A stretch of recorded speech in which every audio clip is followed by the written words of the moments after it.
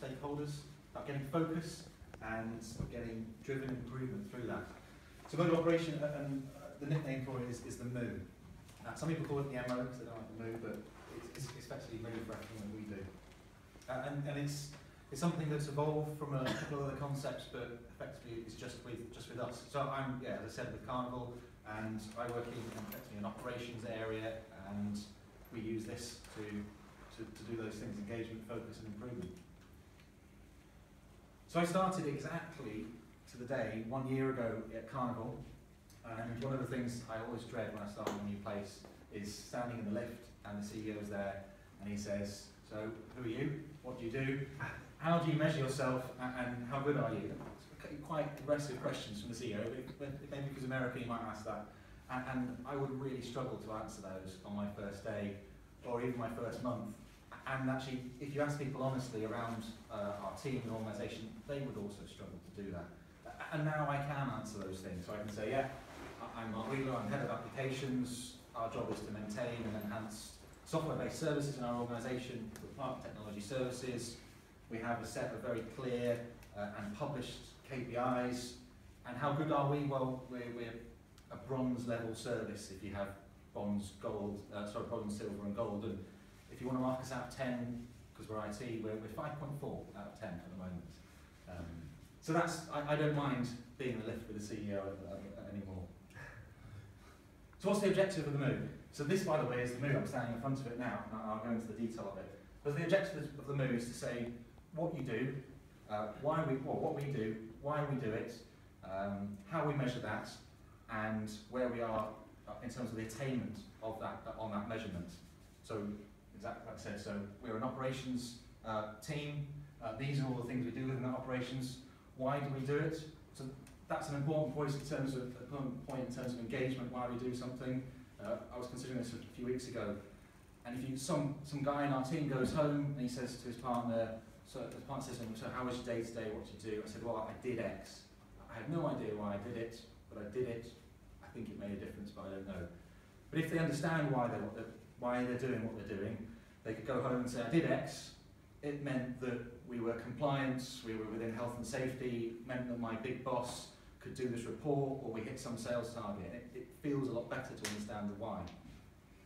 And the important part of the Moo is it's not an academic reading textbooks saying this is what we should do for development or for operations. It's appropriate to your organisation. So the other part of the Moo, the mode of operation, is it's not IT specific. It's probably like Agile. You could use it in any environment. It's well suited to IT, but I think you could apply it to anywhere. So what it's not time constrained. So it's not saying this is what we do, this is what good looks like, and we need to achieve this in 3 months or a year. It may take a long journey. It may take you 2, 3, 5 years to achieve what you think good is. It's not budget constrained, so it doesn't say, "Oh, well, we haven't got that money to do this, so we can't put it onto our mode of operation." Saying, what do you think should be good? Where should you be? So if you need to buy a new tool, and this year you haven't got the budget for that, you put it on the Moo and say, "We need this tool for this reason, so we can improve this score." And then you give your stakeholders, you empower them to say that this is why we want the tool, and they can make a decision about whether they want to invest in that or not. And it's not resource constraints in the same way with budget. You don't say, "We can't do this because we haven't got enough bodies to do it." That's up for the budget holders, your stakeholders, to say, "Right, if that's what you need, then we'll invest in getting more resources." And it's not about the how you do that. So it's what and why, but it doesn't say, "Oh, and this is how we're going to achieve it." Because how we're going to achieve it, if we stated that now, we'd probably get it 50-50 would be good if we got that right. But the what and why is something that you come together as a team. Probably your management and leadership would help define that. But then it's up to the team to say, this is how we're going to do it. We're going to try and do X in this way, in this method. If that works, great. You've got the management and the organisation have got what they wanted. If it doesn't work, you try something else. And so it's not about how you get the outcomes. That's done outside when you, however you work iteratively, saying, "Let's try this, let's try that." It's stating the what, stating the outcome, so people know what they're trying to achieve. And I said, it's not an industry textbook to say this is how we should do it. You wouldn't take someone else's Moo in the same way you wouldn't take probably an agile way of working. Say, right, this is where we're going to work because that's what it says in the book. You'd adapt it to your organisation.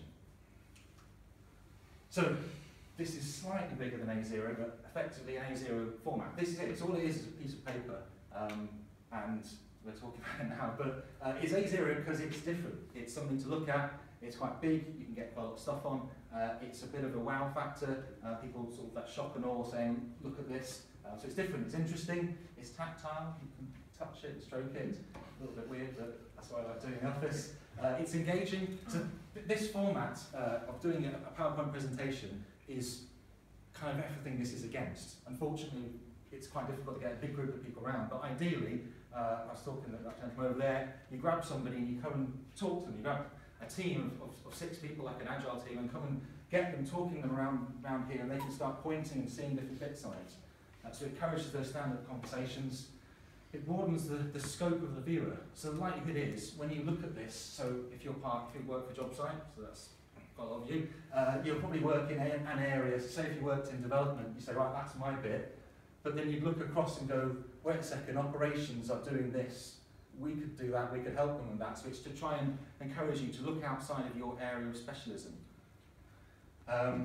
Forces focus, so there is a limited amount of space you can get on, and you should probably limit yourself on how small your font goes. So ours is 12, and we said we're not changing. And so you'll probably start off struggling to think, what am I going to put on here, what do we do? And then after a while you're going, you know what, we need to get rid of some stuff on here, because it's kind of important, but not as important as this other new thing that we've recently thought of. So for example, we do a lot of things, because we're ships, it's all about health and safety, that's our #1 concern. Amazingly, we didn't have it on our move for about 4 months, and then we were all taken off to a workshop, and we came out from the workshop and I said, I can't believe we haven't got health and safety on there. So I stripped some other stuff out that was a bit fluffy and got that on. And so it's an actual virtual focus point. So you're saying, we were in a meeting a couple of months ago with some colleagues, and we're talking, I'll go back, and we're talking about doing something. And I said, well, why are we talking about this? Is this really important? We're spending time, we haven't got much time, we've got loads of stuff to do.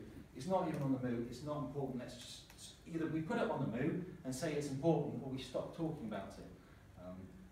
So that's that focus, and it's that limitations. If we'd done this in PowerPoint, and each of these boxes were a slide, I reckon we would have just gone to town. We'd be at 100 slides by now, it'd be great, really, really boring, and it would take a long time to get through, and people would never revisit it again.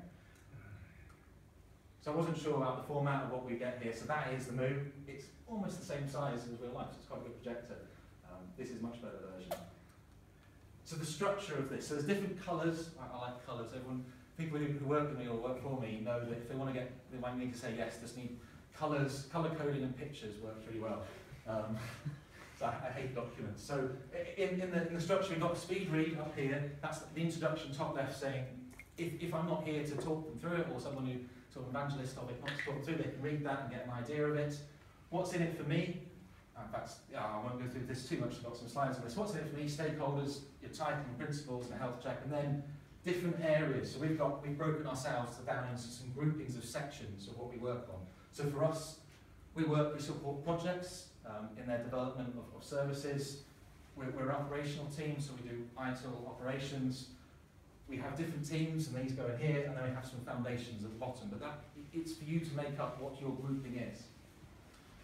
So this is the section at the top, so the speed read, and it's actually what I'm saying now. So it's what we do, what we're responsible for, what good looks like, how it's measured, and then it talks about the different sections in here, and about the scoring. So the people and purpose, so when someone's looking at this for the first time, we might have talked about it today, and then we come and talk a bit more.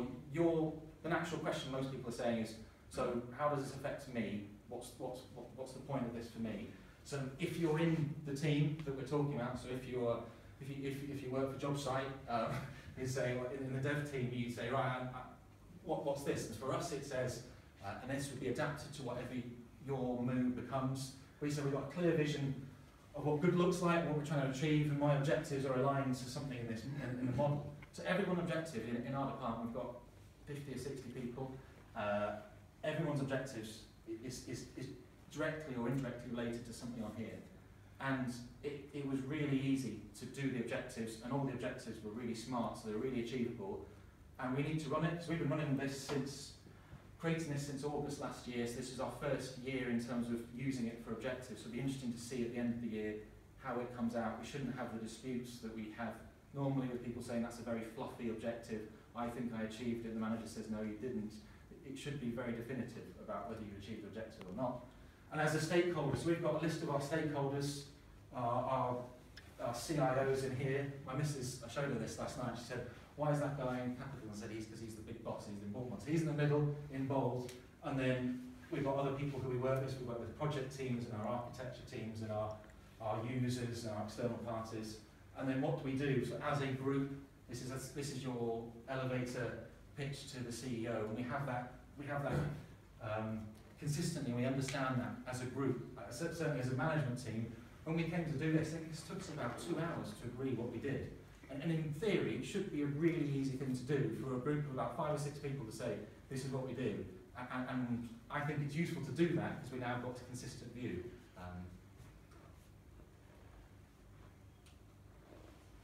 We did that, Yeah. we kept on it.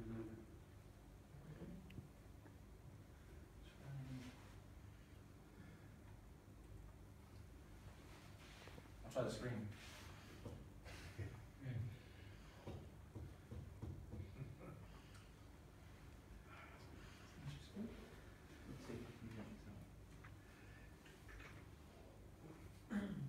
There's a middle bit here that effectively the vision, mission, purpose and values. If you walked past it in the office, you know who this is associated with. So our senior management team have come up with some mission and their purpose. This often isn't communicated the numerous levels down. So this is to get that statement out there. It was sent out in an email, but people, as part of a PDF, people will have forgotten that. So this is to keep reinforcing it and to help drive, when we're thinking about what we should be doing, that mission and the purpose keeps driving that down. And this is our vision as a department. So turning the lights up is a play on keeping the lights on, but we're actually just turning them up some more than keeping them on. And this is what we're doing, this kind of date and version. Oh, I'll try that. Maybe. No, it's, Try this. feeds, we've got multiple. Principles. So these drive all the things that we do, and say, how do we think? What drives us? So some key things are here. We want to be predictable. We're like a lot of people. We're being predictable and transparent and self-improving. So when we think about different sections, that's what drives us. So we'll go into these sections. There's tons of sections here. They're grouped in different ways. I've just picked out a couple. So incident management. We start off a section by saying, what is this about? We're trying to avoid terminology and excluding some of our partners, so our stakeholders who may not be from our area, may not be IT. Even some of our senior stakeholders, we're using some acronyms that they don't know. So we try and avoid, in our world, we only ever talk about SLAs, but someone may not understand that, so we try and put in. So we've said, what is an incident? Explain that, and then said some of our key performance indicators on that. So 90% of our incidents resolved in SLA. Stick in what the SLAs are. We like pretty pictures. It's more interesting than lots of words. So we try and put some icons that are associated with those. So far it sounds, you go think like you've gone crazy with just measuring everything and just getting stats out of systems that says what people are, and there's no human side of us, and we were talking about this earlier on, but people in there, I think you can measure everything. One of the phrases we say on here is if you can't measure it, you can't improve it. If you can't improve it, if you can't measure it, you can't control it. And if you can't control it, you can't improve it. And they say, what about the human side of it? So we can still drive that human side from measurement. So you can get feedback from people. So you're saying, how did we do? What's your feeling on that? And do a survey, and we get that opinion back. We may not agree with it, but it should drive a conversation, which will either change their opinion or change the way we work. And we have in here some silly ones. So we have fortnightly one-to-ones. I've inherited lots of people recently in terms of line management, and I religiously do my one-to-ones because otherwise I'll lose score, and I want to get good scores.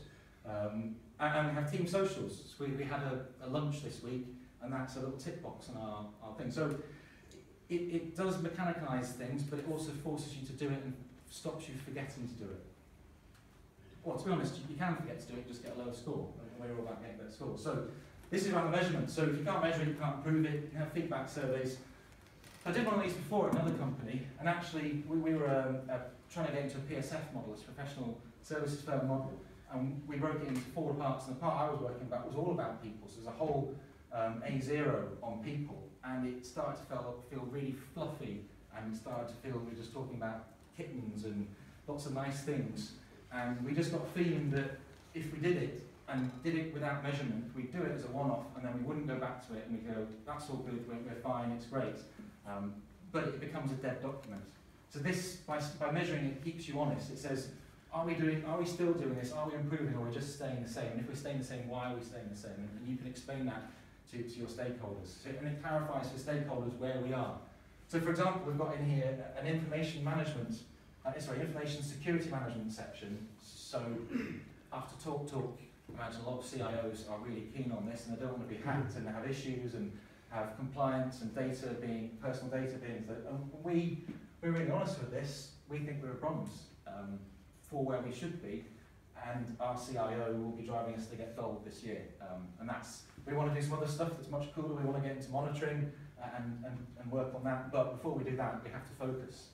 And when our CIO talks to us and said, how come so-and-so application went down at the weekend, why aren't you monitoring it? So it's because we're focusing on security and getting that right first. We can only do so much unless you want to give us lots of more resources and budget and then say no, focus on security. And it drives that focused improvement. So you can say, we were bronze in January, if we're still bronze in April and then June, what's happening? Something's going wrong, you need to change the way you're improving. So this is this health check up here. So it's not a RAG status, it's just the colours of the different sections. We've tried to, because we're working very much in ITIL world, we've tried to align it with ITIL colours. We've had to include brown, sadly, because ITIL have brown. So these are indicative scores, they're not our actual scores. I don't want to publish our actual scores on a slide deck, so I just made these up. But these are all out of 10, and each section is scored out of 10. There's lots of points in each section, scored out of 10, and we average all the sections and give an overall score. So we don't weight any section in terms of saying, oh, security is really important, that should be worth double points. Just because we felt it would just get too complicated. So we don't do that. So how do you do your own move? If this sounds something that you think, well, I'd be interested in doing that. So there's a Visio attempt. So I've done all this in Visio. It's actually quite an old version of Visio, nothing fancy. I'm happy to share that. I'll put that on the site after this. So use a Visio template. You get together with a group of perhaps your senior leadership and say, what are our sections? What sections? What kind of different things do we do? Can we break those down into sections? And then can we group those in any way? And then for each section, we found doing a whiteboard session with 1 to 4 people. If you get too many more, it just gets too confusing, there's too many voices. And again, you go through and say, right, what do we do in this area? Why do you do it? And what are those measurements around it? Then someone needs to be the leader of this, and they would write up that review. Then once you've done a few, print it out, and then get the wider team to come in and give some comments on it. We did this, and we actually forgot a whole team, because they came along and said, how do we fit into this? And we're like, good point, we've forgotten about you. And we sound really bad, I'm just being honest here, but we just forgot about a whole area. And it's good that we got them, and then we got them into a session and did that bit. So then we create a metric spreadsheet. So there's an Excel spreadsheet we've indicated there that we do all these different scores, we talk around that, and that creates even more conversation about how do you score something, and what is a valid measurement of incidents or how we do in terms of health and safety. And then we're working on a quarterly basis. So each quarter we score everything. First quarter is quite painful because you've got to go through the points of working out how you score it. But after that, it's a fairly simple process, and you just say, are we improving? Are we getting worse? Are the areas that we focused on improving? And we've got this term, someone came up with it, called chewing the moose. Instead of chewing the cud, you chew the moo. And that's all, it's quite agile focus. So we review it, say, how did we do in terms of our score? We talk about retrospect, and then we plan our next quarter of improvement. Say, right, for example, we really want to do monitoring, that's cool, but we have to do security management first, we have to do this first. So, and when we focus on that, we say, how are we improving on that? This is an example. It's a really mucky whiteboard. Our cleaners have done something strange with it. But this is an example of a section. It took us an hour to do. It's all about our infrastructure team. The black bits are what do we do, and then we use a red pen to say how do we measure that? And wrote that up, and that created a section, fairly quick thing to do once you get used to it. So some tips that we found, that we've learned from doing it. So explain or avoid jargon. Don't assume. We work with Italians and Germans who their English isn't as good as ours. Obviously, it's pretty much better than our Italian and German. And avoid jargon for our stakeholders in the business. So if you've got an acronym, expand on it. I was talking to someone about access management, and they kept talking about PICDs, and they've been working it for years. I said, so what's a PICD? And actually they didn't know. So they went off and found out, because they just lived and breathed it so much. So it's good for that. So be clear, this is your door to the outside world. So other people will come into your organisation, or come walk past your office, you grab them, try not to be too physical, and say, this is what we do. So it should be easy for them to work through it and understand how they fit in it and how this influences them. My personal thing, I like colours and pictures, so I recommend using lots of colours and pictures. Make sure it's understandable. So that's why on speed read we said we showed what the colour format meant. Put it in a prominent place if you can. Ours is, we have a management area. It sits behind our management area, behind my desk, on a whiteboard that's on a roller board, like one you can on wheels you can roll in the office. So we keep grabbing people. We had our global head of security come round. I was introduced to him, but the person forgot to tell me who they were. They just told me his name was Gary. I grabbed him and started talking about this, and then he said, "Oh, what do you do about data privacy?" I'm like, "Okay, yeah, I need to do that." And then he gave me his card, and he was global head of security. But it was good that I explained it, and now we can put something about privacy in, which we should be doing. So we're being honest. I think hopefully he appreciated that, and we're going to fix it and do it. So yeah, about being honest. So live and breathe it. It's all about the objectives. Objectives are really easy to set. Training. If someone says, "Can I be trained in this? Can I go on this training course?" You should say, "Of course. How is it going to improve our score? Where is it going to be focused on here? How will it improve?"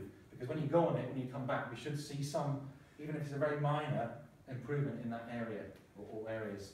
And then when you're in meetings, as I said before, it's that virtual, either have it in the meeting, roll it in, or it's that virtually sitting there, imagining it. I've got a little A3 printout of it. I took it into a meeting today. We were all talking about data privacy, and I've been scribbling notes on it saying, we need to get this in here, this is really important. We'll be fined 4% of our global revenue if we don't do this. So it's great for saying, where are we? When I'm in project meetings in different phases of the project, I say, well, have we done these bits? Have we delivered? These are our deliverables. Have we delivered these? Why haven't we delivered these? We're not going to the next phase until we understand that. And then each quarter, when you improve, hopefully, that's what you should be doing, go out and in the agile way celebrate it and say, this is a good thing, make something out of it, so you're not just constantly drudgingly going along saying, this is what we do. So, to summarise, that was a really quick summary. To summarise, it's about engagement. So, once you've got this up and running, as an individual, as a team member, and as a department, you should know what you're doing and why you're doing it, where you're going, and how you fit into the bigger picture. And one of the guys who works with the manager said having this is so easy for him to run his team, because he works on a monthly sprint cycle, and setting his objectives for the team on that monthly sprint cycle is really easy, because he just goes to here and says what's important. And if I come along and say to him, oh, could you do this? He reasonably refers back to this and says, well, where is it on there? And then I realise that actually it's not that important, it's just the thing that I got an email about a few minutes ago, and I should actually just leave him to it. So it's understanding objectives and how you contribute, how your training contributes, and your stakeholders are more engaged and they know what you're doing. We had, again, I'll go back to the example, we had our CIO talking to us about monitoring, and we said, we want to do it, we're saying exactly what you're saying.